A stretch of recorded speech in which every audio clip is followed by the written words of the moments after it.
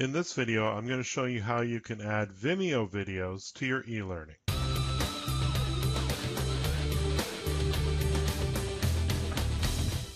Okay, let's get started here. So I got a message from one of the viewers, Jader Barron.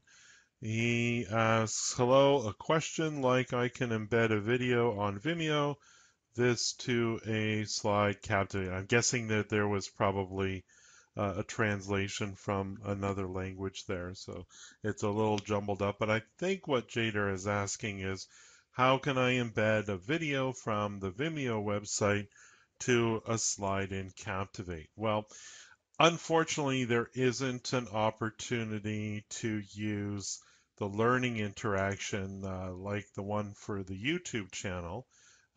If I bring that up, you'll be able to see exactly what I'm talking about. And I have another video on how to work with the YouTube learning interaction. But just briefly, I'll just show you that if you select the YouTube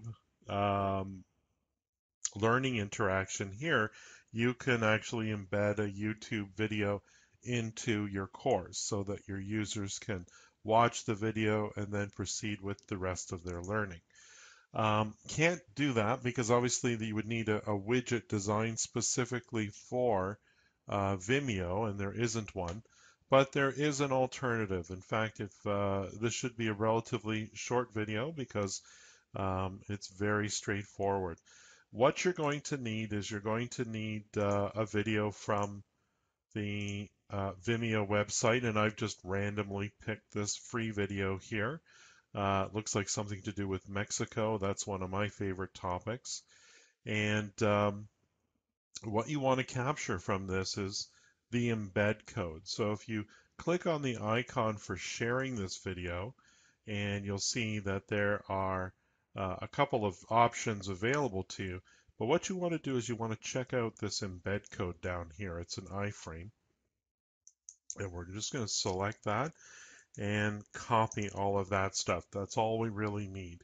Let's minimize this browser window and return to Adobe Captivate. And this is the simplest thing to do. Just simply choose the Objects drop-down icon from your toolbar and select Web. And this will place a web object on the screen.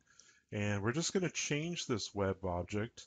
A couple of things you want to make sure, of course, probably rest of slide is a good choice. You don't want it to disappear partway through. But instead of going to a web address, we're going to insert in that embed code. And I'm just going to paste that in as is. Nothing to really change there.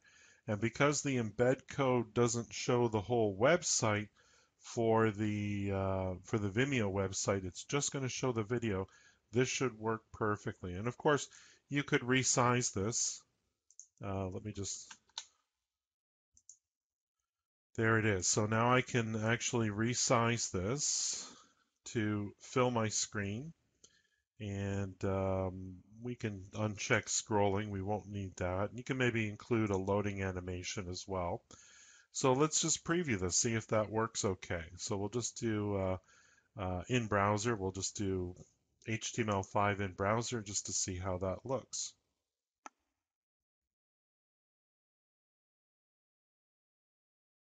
So looks pretty good to me. We can, of course, now play this video, and there it is. Someone's vacation video, I think.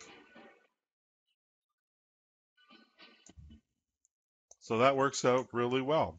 Guys, if you like the videos that I'm doing for you, I encourage you to subscribe to my channel. And if you thought this video was helpful, go ahead and give me a thumbs up.